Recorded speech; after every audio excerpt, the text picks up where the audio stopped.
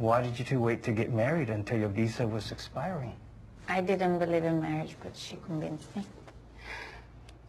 Interesting timing. I know, it looks that way, but honestly... Not you.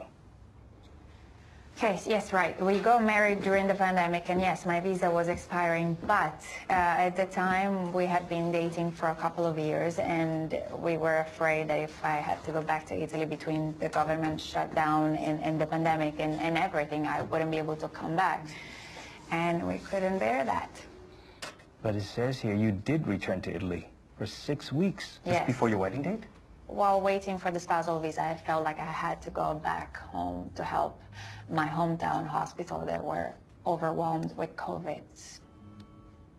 And according to this, Miss Bishop, you are a first responder as well. Mm-hmm. A captain with the Seattle Fire Department?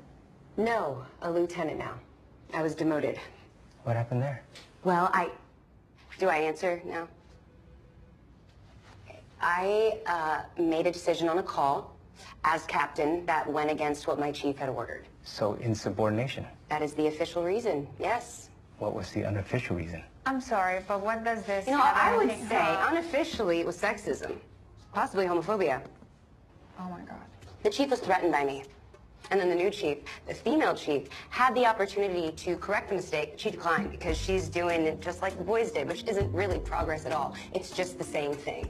Instead, I am stuck watching an incompetent drunk and a backstabbing drug addict have a pissing contest over a job that's rightfully mine while I just wipe up their urine so that no one else slips and falls.